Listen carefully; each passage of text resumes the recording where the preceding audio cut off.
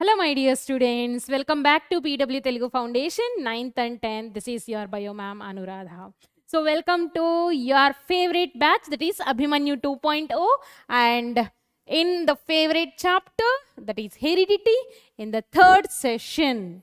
ఇప్పటి వరకు మనం మెండల్స్ లాస్ట్ డిస్కస్ చేసాం అవునా. Once we will check the last session what we discuss about dihybrid cross are law of independent అసర్ట్మెంట్. అందులో మనకి ఫీనోటైపిక్ రేషియో వచ్చేసి 9:3:3:1 కామన్గా ఆబ్జెక్టివ్స్లో కానీ మనకి లాంగ్ ఆన్సర్స్లో ఎక్కువగా అడుగుతూ ఉంటారు. లైక్ పున్నెట్ స్క్వేర్ అడగొచ్చు, చెక్కర్ బోర్డ్ అని అడగొచ్చు. ఓకే, సో గుర్తుపెట్టుకోండి. And next segregation, who is responsible for the gender of the baby and what are how many chromosomes are there. So in the egg and sperm, how it fuses and so on, what are autosomes, what are allosomes, ఇవన్నీ మనం క్లియర్గా discuss చేసుకున్నాం. And blood groups గురించి కూడా discuss చేసుకున్నాం. So ఏ blood group, మన ఫాదర్కి ఒకటి ఏముంటుంది, మన మదర్కి ఒకవేళ ఏ బ్లడ్ గ్రూప్ ఉంటే how are what the baby will be getting here are of spring will be getting the blood group. So చాలా క్లియర్గా డిస్కస్ చేసుకున్నాం కదా. సో ఇప్పుడు మనం డిస్కస్ చేయబోయేది ఏంటి అంటే హెరిడిటీ అండ్ ఇవల్యూషన్ అనుకున్నాం కదా. సో ఆ సెకండ్ పార్ట్లో ఇవల్యూషన్ కాన్సెప్ట్ని డిస్కస్ చేసుకోబోతాను. అంటే ఇది చాలా క్యాజువల్గా, అంటే ఒక స్టోరీ టెల్లింగ్ లాగా ఉంటుంది అనమాట. ఈ స్టోరీ టెల్లింగ్ అంటే స్టోరీస్ వినడం మీకు చాలా ఇష్టం కదా, అలాగా స్టోరీస్తో పాటు స్టోరీస్ లాగా మనం ఈ సెషన్లో డిస్కస్ చేసుకోబోతున్నాం. ఇంట్రెస్టింగ్గా ఉంటుంది అనమాట. ఓకే, సో ఈ ఇవల్యూషన్ అనే దాని గురించి అండ్ తర్వాత what are acquired and inherited characters గురించి అంటే ఏంటో డిస్కస్ చేద్దాము. What is Lamarckism and Darwinism. So about the scientist what theories they have given, వీటి గురించి డిస్కస్ చేద్దాం. And the next one is speciation. What is the speciation, it leads to what అనేది మనం discuss చేద్దాం. రెడీనా? చల్ ఇక్కడ. So first evolution. What is evolution in the 9th class as we discussed? Evolution is nothing but acquiring change. ఈ change అనేది మనకి ఒక్కసారి జరిగిపోతుందా, ఒక 10 yearsలో జరిగిపోతుందా? కాదు. So this change may take some millions of years. Evolution అనేది మనకు ఒక్కసారిగా జరగదు. ఓకే, సో ఒక్కొక్కటి చేంజ్ అవుతూ, so evolution it takes many years to undergo some changes in the human body. అర్థమైందా? సో అందుకని evolution is nothing but acquiring change slowly, and this change will happen in very very slow manner are it takes millions of years. Okay, so variations develop during the reproduction in population of organism. అయితే okay, evolution అనుకున్నాము. దాని తర్వాత మనము variations, before సెషన్లో నేను క్లియర్గా చెప్పాను, variations leads to evolution అని మెన్షన్ చేశాను అవునా. సో వేరియేషన్స్ ఎందువల్ల వస్తున్నాయి? Through sexual reproduction. So sexual reproduction వలన మనకి మేబీ ప్లాంట్స్లో కానివ్వండి, యానిమల్స్లో కానివ్వండి, of spring is getting some new characters. అలా న్యూ క్యారెక్టర్స్ డెవలప్ అవ్వడం వలన after some time are at one point of time this of springs will be having the new characters. So if the new characters are there, that is nothing but evolution. అర్థమైందా? కాకపోతే ఇలా చెప్పడం వలన మీకు just ఏదో అంత clarity ఉండకపోవచ్చు, కానీ దీన్ని మనం స్టోరీ లాగా చెప్పుకుంటే ఇంకెంత బాగుంటుంది కదా. ఓకే, చెప్తాను. Okay, and what are the chances for variation that leads to evolution? అది ఏంటి అంటే మనకి first and foremost sexual reproduction ఒకటి, అండ్ ఇంకొకటి మనకి Watson and Crick model of DNA చెప్పినప్పుడు చెప్పాను. So any changes in the DNA that leads to variations అని చెప్పుకున్నాము. Okay, so sexual reproduction or errors in the DNA copying leads to variations in the offsprings in the population. So slowly these all the variations includes and that may leads to evolution. Right, ఇప్పుడు మనం స్టోరీలోకి వెళ్ళిపోదాం. ఇక్కడ మనం అనుకున్నాం కదా variations leads to evolution అని. అది ఎలా జరుగుతుంది? మనం ఒక అజంప్షన్ అనమాట ఇది. ఓకే, సో ఇక్కడ మనకి ఏమేమి కనిపిస్తున్నాయి? Beetles, red colour, green colour beetles, కొన్ని బ్లూ కలర్ బీటిల్స్ ఉన్నాయి, అండ్ ఇక్కడ కొన్ని క్రోస్ ఉన్నాయి, కాకులు, అండ్ ఇక్కడ మనకి ఎలిఫెంట్ ఫుట్ అంటున్నాము. ఇవి అనమాట మనకి. అయితే ఇవి 3 సిట్యుయేషన్స్ లాగా మనం డిస్కస్ చేసుకుంటాం అనమాట. ఇది సెకండ్ సిట్యుయేషన్, ఇది థర్డ్ సిట్యుయేషన్. ఈ ప్రతి సిట్యుయేషన్లో కూడా మీకు ఈ వేరియేషన్స్ అనేది ఇవల్యూషన్ లాగా ఎలా చేంజ్ అవుతుంది అంటే why we are saying that variations leads to evolution అనే దానికి మీకు ఒక క్లారిటీ వస్తుంది. ఓకేనా? సో చలో ఇక్కడ variations in the beetle population situation 1లో ఏం జరిగిందంటే జాగ్రత్తగా వినండి, ఇదంతా కూడా assumption. In N area are the park or the garden there are 12 beetles. Out of that only one green color beetle and rest of them are red color beetles. Imagine that a crow is passing by and crow can see this red color beetles clearly, and this crow started eating all the red color beetles. Starting, green color and red color beetles they used to reproduce. Okay, and later, because these crows are eaten by red color beetles, leaving the green color beetles. Why to leave green color beetles? Because grass is green and beetles are green. These crows cannot identify. Okay, అలా అవడం వల్ల ఏమైంది, next జనరేషన్లో red colour beetles యొక్క population అనేది తగ్గిపోతూ వస్తుంది and green colour beetles యొక్క పాపులేషన్ అనేది పెరిగిపోయింది. You can see clearly here. At one point of time, you can see only green color beetles. There is no red color beetle. అంటే ఏంటి అంటే ఇక్కడ red colour is not suitable to sustain here. But green color is an advantage and but it can survive. It is having the survival advantage because of the color. As grass is green and the beetle color is green, so these crows cannot identify. That is the reason these red color beetles are perished away from the nature. Perished away అంటే remove అంటే extinction అయిపోయినాయి అంటాం కదా, అలా అయిపోయాయి. అలా అవడం వలన ఎక్కడో వన్ గ్రీన్ కలర్ ఉన్న బీటిల్ కాస్త మనకి టోటల్ పాపులేషన్ గ్రీన్ కలర్లోకి వెళ్ళిపోయింది. This is what the survival advantage. So this is what the variation. So this is the variation slowly happened that leads to the evolution of the green colored beetles. అర్థమైందా? So this is situation 1. Story బాగుంది కదా, right. ఇంకొక story మాట్లాడుకుందాం మనకు.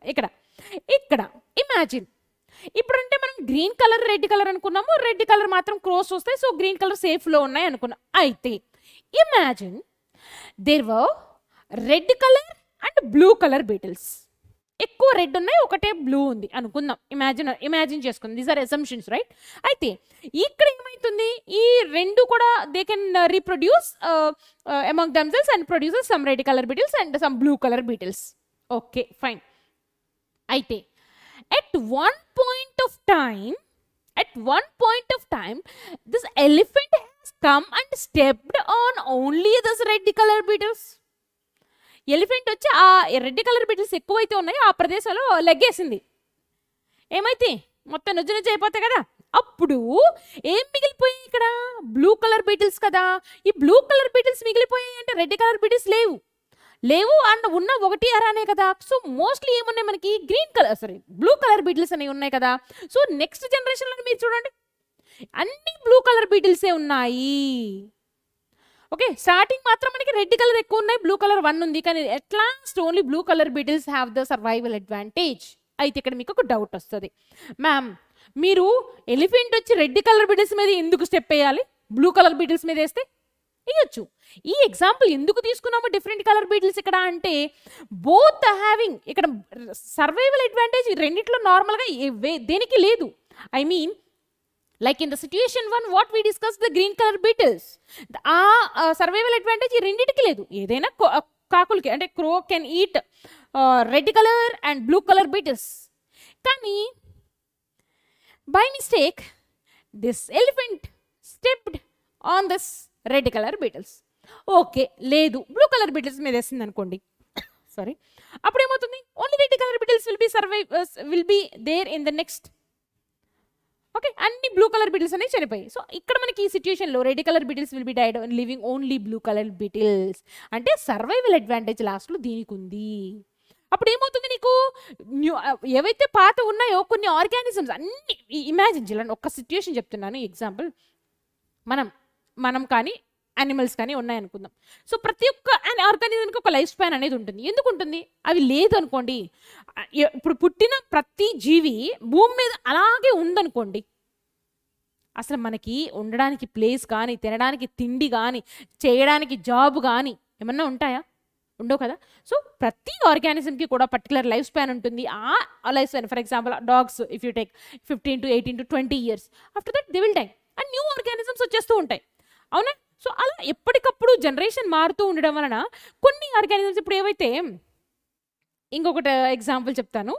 Okay, ఈ generation kids ఉన్నారు. ఈ generation కిడ్స్కి మీరంటే మీరు కాదు, మీ యొక్క siblings are 3rd 4th class చదివే వాళ్ళు తీసుకుందాం ఎగ్జాంపుల్.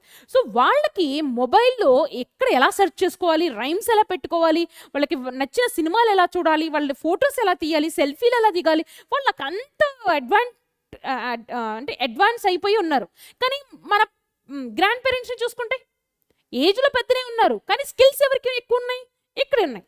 అవునా? So this is survival advantage. ఇప్పుడు కమింగ్ జనరేషన్ అంతా ఏంటి, అన్ని ఏఐ జనరేటెడే కదా, అన్ని చాట్ జీపీటీలు ఏవో ఏవో వస్తున్నాయి కదా, అంతా మనకి మనుషులతో అవసరం లేకుండా రోబోటిక్స్ అన్ని ఏఐతో అయిపోయింది. సో ఈ జనరేషన్కి మనకి ఎవరు సూటబుల్ అవుతారు, ఇక్కడ మనం ఎంత నేర్చుకోలేరు. అవునా? సో దిస్ ఇస్ ఏదైతే ఈ సిబ్లింగ్ ఉన్నారో 3rd class are 4th class, this is survival advantage. Only they can sustain.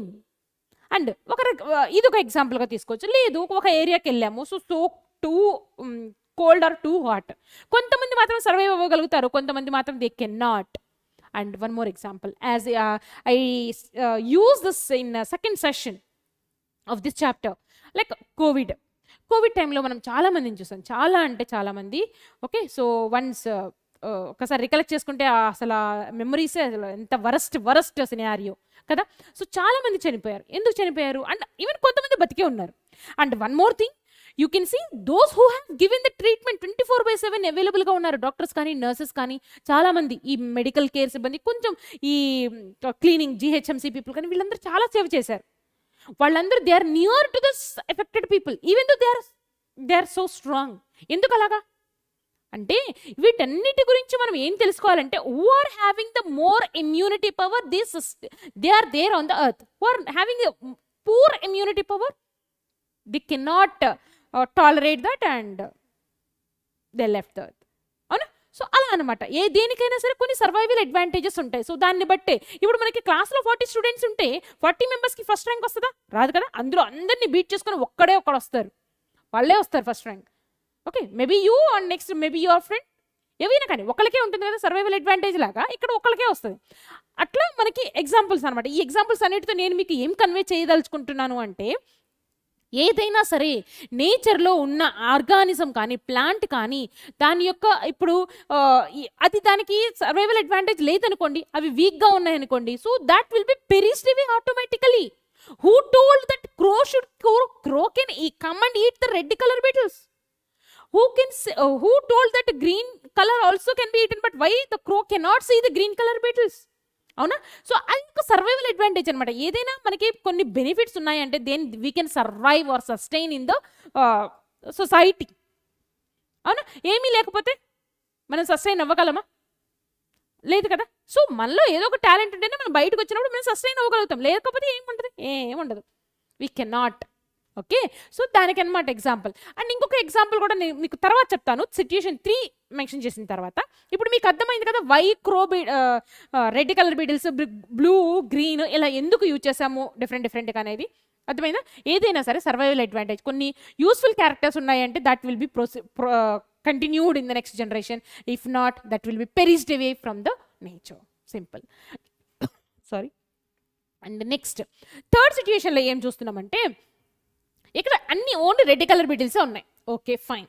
ఇక్కడ నార్మల్గా బీటిల్స్ అంటే they feed on the plants, అవునా? So here imagine the plants got disease. ఈ బీటిల్స్ ఎక్కడైతే ఉంటున్నాయో ఆ ఏరియాలో ప్లాంటేషన్ మొత్తానికి సఫర్డ్ అంటే ఒక ఏదో డిసీజ్ వచ్చింది అనుకుందాం. ఓకే, సో అలాంటప్పుడు వీటికి ఫుడ్ అనేది దొరకదు.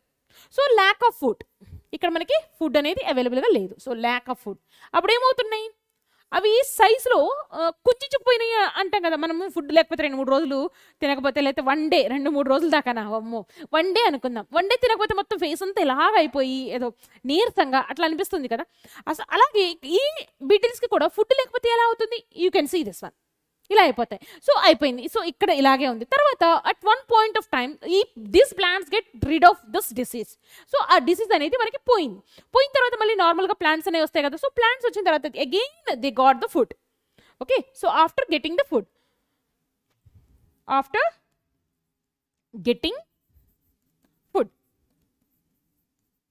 ఇప్పుడు ఏమవుతుంది, మళ్ళీ నార్మల్ కండిషన్లోకి వస్తాయి. మనము ఫాస్టింగ్ ఉన్నప్పుడు ఎలా ఉంటాం, వీక్గా ఉంటాం. అదే తర్వాత మంచిగా ఏదన్నా ఫుడ్ ఫ్రూట్స్ అవి తిన్నాక మనం మంచిగా హెల్దీగా అయిపోతాము కదా. సో సేమ్ ఇలాగే this bids again the come back to the normal position. That means the shape are the healthiness I can say. అవునా? సో ఇదెందుకు అంటే దీని నుంచి ఏం చెప్పదలుచుకుంటున్నారు అంటే, ఇక్కడ కొన్ని క్యారెక్టర్స్ మనకి కొన్ని which we acquire in our life time. For example ఇప్పుడు బయాలజీ కానివ్వండి, ఎగ్జాంపుల్ నన్ను తీసుకురండి, నవ్వొస్తుంది ఆ కాన్సెప్ట్ ఎగ్జాంపుల్ చెప్పడానికి. ఓకే, బయాలజీ తీసుకున్నాను అనుకోండి. సో బయాలజీ అనేది నేను పుట్టక ముందు నుంచి నాకు అది ఏంటి ఇదేంటి అని అన్ని తెలుస్తాయా? లేదు కదా, నేను నేర్చుకున్నాను. So this is acquired in my life time through the books, through the knowledge I gained through the videos, through my teachers. అవునా? సో సేమ్ అంటే ఏంటి, so this is acquired. Okay, and ఇలాగే మనకి ఇక్కడ అక్వైర్డ్, ఇప్పుడు నాకు ఏదైతే ఉందో biology related information, do my kids also will get the same knowledge about biology? No, this is acquired, inherited. మనకి జీన్స్ రిలేటెడ్ బ్లడ్ గ్రూప్స్ కానివ్వండి, మిగతావన్నీ కూడా మనకి కిడ్స్కి వస్తాయి, but not the acquired characters. అంటే ఇదేంటి, ఇది ఏ క్యారెక్టర్ కిందకి వస్తుంది? ఇక్కడ డల్గానే ఉన్నాయి, రీప్రొడక్షన్ అనేది జరుగుతూనే ఉంది, కానీ ఇక్కడ నెక్స్ట్ జనరేషన్లో డల్గానే ఉన్నాయి. కానీ ఇక్కడ ఫుడ్ అవైలబుల్గా ఉన్నప్పుడు again the come back to the normal position. అంటే ఇది ఏంటి, ఎక్వైర్డ్ క్యారెక్టర్ కాబట్టి నెక్స్ట్ జనరేషన్కి మనకి నార్మల్గానే ఉంటాయి.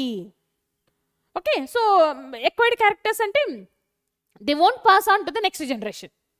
ఓకేనా? సో అందుకే మనం మళ్ళీ after some time the have come back to the normal position.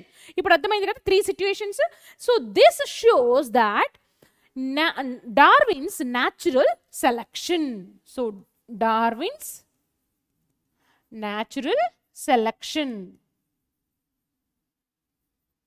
natural selection or survival of the fittest.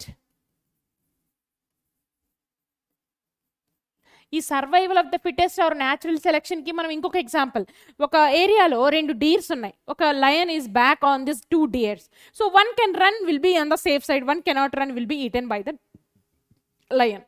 అంటే ఎవరికి సర్వైవల్ అడ్వాంటేజ్ ఉంది? Because that one Deere which can run faster will be on the safe side. If the another one you cannot, is eaten by up. So nature will removes the unnecessary things which are not useful for it. ఆటోమేటిక్గా eliminate చేసేసుకుంటూ వెళ్ళిపోతుంది. అర్థమైందా? అలా కాకుండా అలా అన్నీ అలాగే ఉన్నాయనుకోండి, as I told you earlier, మనకి ఇంత ఫ్రీగా మనకి ఫుడ్ అవైలబిలిటీ కానివ్వండి, స్పేస్ ఇదంతా ఉండదు. ఓకేనా? అది గుర్తుపెట్టుకోండి. And next coming to acquired and inherited characters. What are acquired characters? Just now I told you which are acquired in our lifetime. Acquired in our lifetime. Like example, learning karate కానివ్వండి. Okay, మీకు వచ్చు అనుకుందాం karate, ఇంకేమైనా dance, singing, ఇవన్నీ మీకు నేర్చుకున్నారు. Okay, మీరు స్కూల్కి వెళ్తూ నేర్చుకున్నారు. సో వాటన్నిటిని ఎక్వైర్డ్ క్యారెక్టర్స్ అంటారు. ఇన్హెరిటెడ్ క్యారెక్టర్స్ అంటే ఏంటి? Which are inherited from our forefathers. Like example ఏం చెప్పుకోవచ్చు? Colour of the skin, hair, year lobes, ఇవన్నీ ఎగ్జాంపుల్స్గా చేసుకోవచ్చు. ఓకేనా? సో ఇవన్నమాట acquired characters and inherited characters. ఓకేనా? నెక్స్ట్ ఎస్, ఇక్కడ సో వన్ పర్సన్, చాలామంది వర్కౌట్ చేశారు దేని మీద? ఈ యొక్క న్యాచురల్ సెలెక్షన్ ఆర్ ఎవల్యూషన్ మీద. ఓకే, సో దీని మీద చేసిన ఫస్ట్ పర్సన్ మనకి ఎవరు దీని మీద వర్కౌట్ చేశారు అంటే జీన్ బాప్టిస్టా లామార్క్. సో ఇతను మనకి లామార్కిజం అని పెట్టాను కదా. So what is the law he has given is theory of inheritance of acquired characters. Theory of inheritance of acquired characters. So ఇతను ఏం చెప్పారు అంటే, ఓకే, సో ఇతను ఏం చెప్పారంటే జాగ్రత్తగా వినండి. ఇక్కడ మీరు ఏం చూస్తున్నారు? జిరాఫ్ కదా. సో అన్ని ఆర్గానిజమ్స్ ఒకలాగే ఉండేవి ఒకప్పుడు భూమి మీద. ఫుడ్ లేకపోయినందువలన, ఫుడ్ సఫిషియెంట్గా లేకపోవడం వలన ఈ జిరాఫీస్ అనేవి కంటిన్యూస్గా వాటి యొక్క లిమ్స్ స్ట్రెచ్ చేయడం వలన వాటి యొక్క నెక్, 4 limbs అనేవి చాలా పొడవుగా వచ్చేసాయి. To eat the gross for that which is present on the tall plants అని ఇతను చెప్పారు. Okay, so that is what the Lamarckism. So theory of inheritance of acquired characters. Okay, once again I'm repeating. ఈ ఏదైతే giraffe ఉందో, so giraffe and is like other animals only, but because of lack of food these giraffe started, అంటే మనకి ఇట్లా సాగుతుంది కదా, so started trying to eat the leaves from the tall plants. So it started stretching the limbs and the neck. That is why the reason is here. చెప్పండి, ఒక్కసారి imagine చేసుకోండి. మనకి ఏవో పైన ఉన్న డబ్బాలు అందట్లేదు కదా అని అలా తీసుకుంటూ ఉంటాం కిచెన్లో నుంచి. అలా తీసుకున్న ప్రతిసారి మనం హైట్ అయిపోతూ ఉంటే అమ్మో. అండ్ మనకు రూఫ్ కానివ్వండి, మనకి దర్వాజాలు ఉంటాయి కదా, ఒక పర్టికులర్ సైజ్తోని ఏదో పెడతారు. అలా కాకుండా అకార్డింగ్ టు ల్యామార్క్ లాగా మనం కూడా ఆలోచిస్తే అది అలాగే ఉంటే ఏమవుతుంది? మనం పడతామా? ఇంట్లోకి వెళ్ళగలమా? అంటే మనం అలా అలా అలా స్ట్రెచ్ చేస్తూ, మనం ఒక లెవెల్లో స్ట్రెచ్ చేస్తే నెక్స్ట్ జనరేషన్ ఇంకొంచెం స్ట్రెచ్ చేసి, ఆ నెక్స్ట్ లెవెల్ ఇంకొంచెం స్ట్రెచ్ చేసి, అంటే మనం ఎక్కడి వరకు పెట్టుకోవాలి రూఫ్ కదా. సో అంటే ఇమాజినేషన్కి కూడా రానంతగా. అయితే ఇది కరెక్టా? ఆబ్వియస్లీ 100% అనేది కాదు, ఈజీగా చెప్పేసేయచ్చు. కాకపోతే ఎవరు క్లారిటీ ఇచ్చారు దీనికి అంటే one more scientist. So he is August వీస్మెన్. Okay, so August వీస్మెన్ disproved Lamarckism. Okay, by doing experiment on rats. Okay, so rats లో 22 generations వరకు 22 generations వరకు ఇతను అబ్జర్వ్ చేశారు. ఏం అబ్జర్వ్ చేశారంటే టెయిల్ కట్ చేశాడు. ఓకే, టెయిల్ కట్ చేసి నెక్స్ట్ జనరేషన్ వస్తుంది కదా, ఆ జనరేషన్కి అబ్జర్వ్ చేసినప్పుడు the new of spring is having the normally like having tail. అలా మనకి 22 generations అబ్జర్వ్ చేసినా కానీ టెయిల్ ఉంది, ఒక్క జనరేషన్లో కూడా టెయిల్ లేకుండా లేదు. అంటే ఈ టెయిల్ అనేది మనం కట్ చేసాం. It is an acquired character. అంటే for example if due to any accident or anything A person loses his or her limbs అనుకుందాం. ఓకే, యాక్సిడెంట్ వల్ల. సో దాని వలన అది he acquired in his life time. అదే character మనకి next of స్ప్రింగ్స్కి కూడా అలా చేతులు లేకుండా కాళ్ళు లేకుండా పుడతారా? లేదు కదా, అవునా కదా. సో సేమ్ అలాగే ఇక్కడ ర్యాట్స్ మీద ప్రయోగం చేసినప్పుడు he removed the tails of the rats, but after 22 generation also he observed all the generations that rats will be with tails. So we can say that whatever the Lamarck said, the theory of inheritance of acquired character is not correct. So only bodily changes won't come to the offsprings. Okay, so only genetical changes come to the offsprings. Okay, bodily changes are which acquire in our lifetime, like acquired characters won't come to the offspring, only inherited, or like other characters will be inherited, that is through the genes only. Okay, so adi manaki chala clear ga August Weismann with experiment to manaki chepparu. Okay, idi clear kada ippudu. Okay, so chalo ippudu manam Darwinism ki veldam. So famous scientist, a father of evolution, Charles Darwin actually ga. So father of evolution, మనం ఈ చాప్టర్లో father of genetics Gregor John Mendel and father of evolution గురించి, who is he? So Charles Darwin గురించి మాట్లాడుకుంటున్నాం. ఓకేనా. So he is the reason, he was the reason for all this like ఈవల్యూషన్ ఎలా జరుగుతుంది అని ఒక క్లారిటీ ఇవ్వడానికి. So what he did is at the age of, actually he was from England. At the age of 22 years he voyaged, అంటే తను ఒక ship HMS beagle అని ఒక షిప్లో ట్రావెల్ చేశాడు. HMS బీగిల్ లో ట్రావెల్ చేసి అంతటా చేసినప్పుడు in this ship he went to గెలాపోగస్ islands. గెలాపోగస్ islands అక్కడ ఇతను చాలా అక్కడ నేచరు అంతా అబ్జర్వ్ చేస్తున్నప్పుడు దాంతో పాటుగా ఇతను ఫించ్ బర్డ్స్ని అబ్జర్వ్ చేశాడు. ఫించ్ బర్డ్స్, ఎందుకు బర్డ్స్కి డిఫరెంట్ ఫించెస్ ఉన్నాయి అంటే బర్డ్స్ బీక్స్ ఉన్నాయి, అన్ని బర్డ్స్ ఒకటే కదా కాదు, అంటే అవి తినే ఫుడ్ని బట్టి వాటి యొక్క బీక్ అనేది డిఫరెంట్గా ఉంటుంది. ఇప్పుడు ప్యారెట్, స్పారో, పెంగ్విన్, ఈగల్, ఇప్పుడు మీరు అబ్జర్వ్ చేయండి అన్నిటికి ఒకలాగే ఉంటాయా? ఉండవు కదా, depends on the food they eat, it varies. Okay, so దాని మీద ఇతను వర్కౌట్ చేశారనమాట. న్యాచురల్ సెలక్షన్ ఎలా జరుగుతుంది అండ్ ఇంకొకటి he worked on he observe the Finch birds.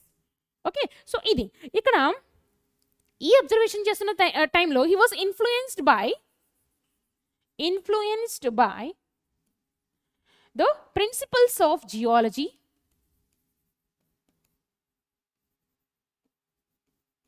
which was written by Charles L.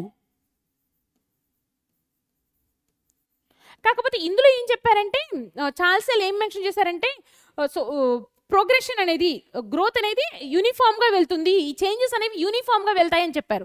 కానీ మనం యూనిఫామ్గా వెళ్తాయి అన్ని చేంజెస్ అంటే కాదు కదా, స్లోగా small changes leads to a big change కదా. సో దాన్ని ఇతను అగ్రీ చేయలేదు, ఎవరు? మన డార్విన్. ఓకే, సో దాని తర్వాత one more theory, that is Malthus theory. He was influenced by one more theory, that is Malthus theory. What it states is population grows in geometrical progression.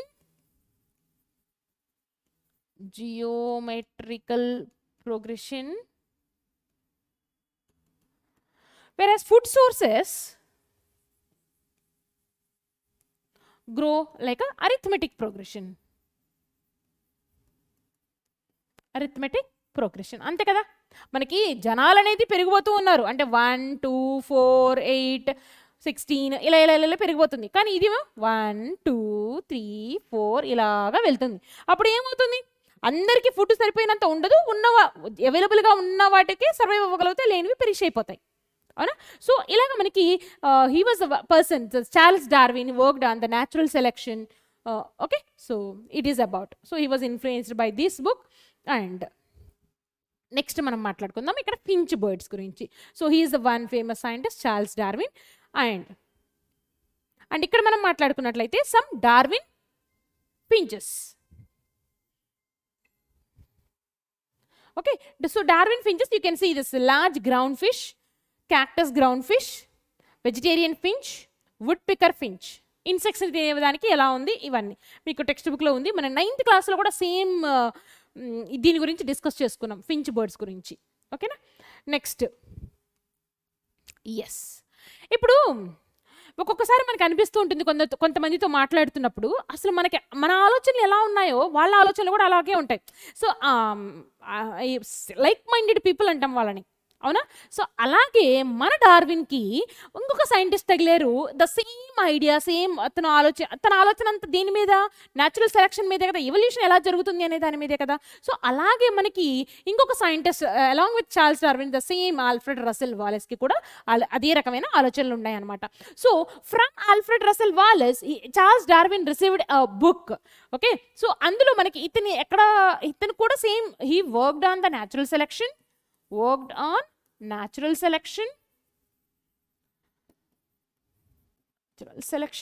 And ఇక్కడ మనకి తను ఎక్కడికి వెళ్ళాడు? గెలాపాగోస్ island కదా.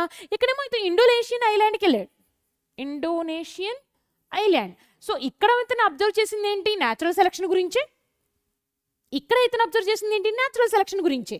అంటే ఇద్దరి ఐడియాలు ఏదైతే మనకి ఇతనికి వచ్చిన ఆర్టికల్ చదివిన తర్వాత ఇతని దగ్గర నుంచి he came to know that the same he was also thinking like that of మీ అనేది అనుకున్నారు. సో తర్వాత ఈ ఇద్దరు కలిసి Charles Darwin and Alfred Russell Wallace, Charles Darwin and Alfred Russell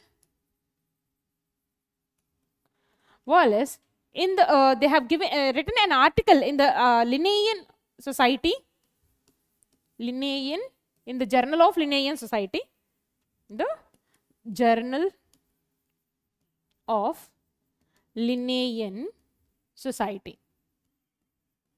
okay, and తర్వాత ఈ ఆర్టికల్ జర్నల్ ఆఫ్ లినియన్ సొసైటీకి ఇచ్చిన తర్వాతనే then he has return a famous book. Okay, who is he? Charles Darwin written a famous book in the year 1859, that is The Origin of Species. Origin of Species. మీకు తెలుసు ఇది ఎంత famous book అనేది. ఓకేనా? So ఇదన్నమాట like minded people ఉన్నారు కదా, so like minded people యొక్క research.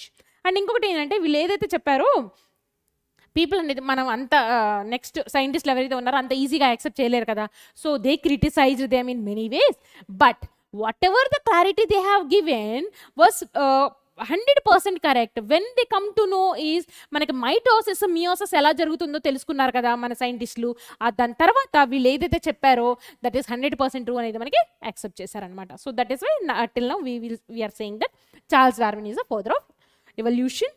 And he has written the famous book that is Origin of Species. Okay na? So chalo next. Okay, so ఇప్పటి వరకు మనకి అర్థమైంది కదా survival of the fittest, natural selection, ఇవన్నీ కూడా చార్ల్స్ డార్విన్ స్టడీ చేశారు. అయితే ఇప్పుడు మనం స్పీసియేషన్ అంటే ఏంటో చూద్దాం. ఓకే, అండ్ ఇంకొకటి జెనెటిక్ డ్రిఫ్ట్ అనే ఒక వర్డ్ మిస్ అయ్యామో మనం, ఇక్కడ రాసుకుందాము. Okay, changes in the small changes in the frequency of changes in the frequency of genes, changes in the frequency of genes in small population. Small population, దీన్ని మనం అంటున్నాము genetic drift అని. Okay, ఇప్పుడు చూడండి, small changes with in the species is known as micro evolution. అంటే మనకి ఇక్కడ micro ఎవల్యూషన్కి example మనం క్రో is ఎయిటింగ్ the red colour beetles leaving the green colour beetles అనుకున్నామా, అక్కడ ఏమవుతుంది ఓన్లీ కలర్ అనేది చిన్న మైన్యూట్ చేంజ్ కదా, సో దాన్ని మనం మైక్రో ఎవల్యూషన్ అంటున్నాం. అలా కాకుండా ఈ చిన్న చిన్న ఎవల్యూషన్స్ కలిపి ఒక కొత్త చేంజ్ వచ్చింది అనుకోండి, అప్పుడు దాన్ని మైక్రో ఎవల్యూషన్ అంటాం. అది ఎలాగో ఎగ్జాంపుల్ చూద్దాం చూడండి. Sorry, the process of formation of new species is known as speciation. New species అనేది ఫామ్ అవుతుంది ఇక్కడ, దాన్ని మనం మ్యాక్రో ఎవల్యూషన్ కానీ స్పీసియేషన్ అని కానీ అంటున్నాం. అయితే న్యూ స్పీషీస్ ఎలా ఫామ్ అవుతున్నాయి, దీనికి కూడా మన బీటిల్స్ పాపులేషన్ ఎగ్జాంపుల్గా తీసుకోవచ్చు. Imagine red colour beetles blue colour beetles ఉన్నాయి అనుకుందాం. సో క్రో తినేటప్పుడు ఏం చేసింది, ఆ రెడ్ కలర్ బీటిల్స్ ఏవైతే ఉన్నాయో అవి ఎక్కడో మౌంటైన్స్ అవతలో ఏదో చాలా దూరాన్ని వెళ్ళిపోయినాయి. ఓకేనా, సో అవి ఇక్కడ రెడ్ కలర్ బీటిల్స్ లేకుండా ఓన్లీ ఒక ఏరియాలో blue colour beetle imagine only blue colour beetles ఉన్నాయనుకుందాము, అక్కడెక్కడో రెడ్ కలర్ బీటిల్స్ ఉన్నాయనుకుందాం. ఇవి రెండు దగ్గరలో ఉన్నప్పుడు they use to reproduce among themselves. Okay, కానీ ఒక టైంలో అది ఎక్కడో వెళ్ళిపోవడం వలన, okay, so after some time if they come here to in this area then also they won't reproduce, appudu enti oka new species anedi form ayinatte kada. So adanamata example ippudu chudandi ikkada, if the organism of the same species with some variations are separated by some cause for long years, like as I told you because of mountains or Everest ide ekkadekado vellipoyi unnai anukondi, and there may be lot of variations taken place in these years. ఈ ఉన్న టైంలో ఇక్కడ separate అయిపోయిన తర్వాత అక్కడ red colour బీటిల్స్లో న్యాచురల్గా చాలా చేంజెస్ జరుగుతూ ఉంటాయి. And even though they meet accidentally, ఈ red and blue colour beetles if they meet accidentally also they won't reproduce, cannot mate and produce the new ఆఫ్స్ప్రింగ్స్. So దానివల్ల ఏమండి, అక్కడ కొత్తగా red colour beetles only red colour బీటిల్స్నే produce చేస్తాయి. ఈ gap of టైంలో మనకి కొన్ని క్యారెక్టర్స్ అనేవి కొంచెం చేంజెస్ జరుగుతాయి కదా, సో అట్లా మనకి న్యూ స్పీషీస్ అనేది డెవలప్ అవుతూ ఉంటాయి. దానినే మనం మ్యాక్రో ఎవల్యూషన్ అని కానీ లేదంటే స్పీసియేషన్ అనైనా అంటాము. ఓకేనా. అండ్ ఇంకొకటి ఇక్కడ the changes in the frequency of jeans in the small population that is called genetic drift. So ఈ వీటికి డెఫినేషన్స్ జెనెటిక్ డ్రిఫ్ట్, స్పేసియేషన్, వీటన్నిటికీ ఎగ్జాంపుల్స్ అడుగుతారు. ఇప్పుడు మీకు అర్థమైంది కదా, మైక్రో ఎవల్యూషన్కి ఎగ్జాంపుల్ బీటిల్స్ని తీసుకోవచ్చు, మ్యాక్రో ఎవల్యూషన్కి ఎగ్జాంపుల్ బీటిల్స్ని తీసుకోవచ్చు. ఇక్కడ మైక్రో ఎవల్యూషన్కి ఓన్లీ కలర్ మాత్రమే మాట్లాడుకుంటున్నాం. మ్యాక్రో ఎవల్యూషన్కి ఒక ప్లేస్లో సపరేట్ అయిపోయిన తర్వాత అదంతా ఎందుకు, మనందరం for example human beings we all are same, we have come from the same ancestors కదా.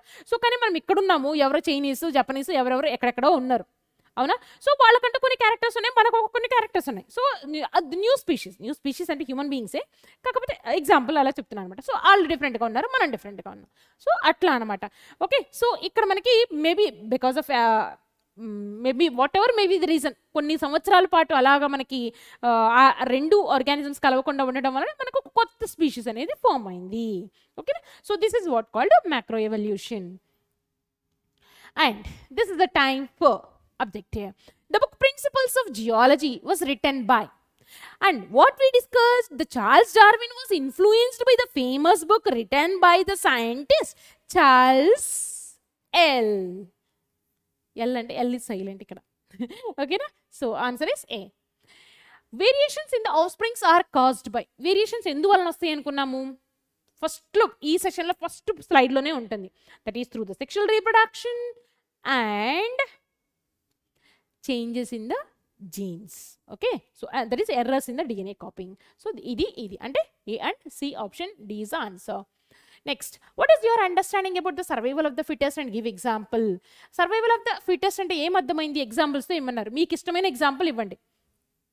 మీ యొక్క క్లాస్ రూమ్ ఎగ్జాంపుల్ ఇవ్వచ్చు, as we discussed blue colour and red colour Betis elephant foot వేస్తే ఏమవుతుందో ఇవ్వచ్చు, లేదు అంటే మనకి red colour green colour Betis ఇవ్వచ్చు, లేదు అంటే ఒక ఫారెస్ట్లో ఒక 2 డియర్స్ ఉన్నాయి, ఒక లైన్ ఉంది, if it is running back of that, which can run faster will be can have the survival capacity, survival advantage than the other. So ఇలాంటి ఎగ్జాంపుల్స్ మీరు ఎన్నైనా జనరల్గా ఇచ్చుకొని కూడా మీరు మెన్షన్ చేయొచ్చు. నెక్స్ట్ మనం explain in brief about the theory of evolution proposed by gene Baptista Lamarck చెప్పాను కదా, theory of inheritance of acquired characters, అది ఎలా చెప్పారు. ఫస్ట్ ఎవల్యూషన్ గురించి మాట్లాడింది అయితే మాత్రం మనకి లామార్కే, కాకపోతే తను ఏం చెప్పారంటే ఎక్వైర్డ్ క్యారెక్టర్స్ కూడా మనకు వస్తాయి అని చెప్పారు. అది ఎలా చేశారు అనేది కొంచెం మనకి జిరాఫ్ ఎగ్జాంపుల్ తీసుకొని ఎక్స్ప్లెయిన్ చేయాలన్నమాట. ఓకేనా. Next, so what we discussed in this today's concept is about evolution, Lamarckism, Darwinism, speciation. Okay, so this is about this today's session. And I hope this is useful and understood by you people. The stories are so nice, right? So I hope this is useful to you. So thank you for listening. Till then, keep enjoying it. Keep studying.